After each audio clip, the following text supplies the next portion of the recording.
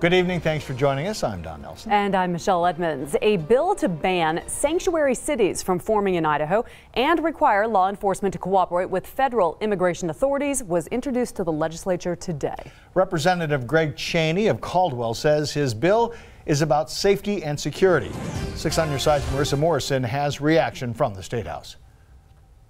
Representative Greg Cheney introduced his bill to the House State Affairs Committee Monday morning. Some of the reaction already has made me keenly aware of some of the emotion behind this issue. The bill would cut off state sales tax funding for sanctuary cities and would require law enforcement agencies to cooperate with federal immigration laws. Cheney says the bill does not allow local law enforcement officers to arrest or round up suspects solely for immigration violations. This bill doesn't address the refugee settlement program at all.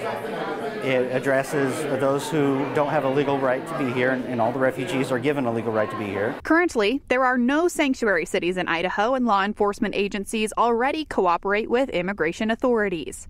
Entirely unnecessary, this bill. Representative Paulette Jordan was the only dissenting vote on introducing the legislation in committee.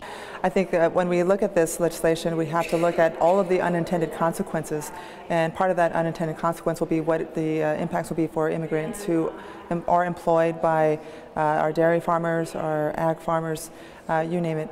Jordan says she believes cities should be able to decide on their own if they want to become sanctuaries for immigrants. As we see this rise in sanctuary cities across the nation, I fully support those sanctuary cities, but I also fully support local control. We're leaving it in the hands of the federal government. This is a federal issue, and we're just letting the cities and counties know or remind the cities and counties of that fact. Reporting inside the State House, Marissa Morrison, 6 on your side. Representative Cheney says this bill is not a response to President Trump's immigration ban and says he has been working on this for a while now. The bill must now pass a full legislative hearing.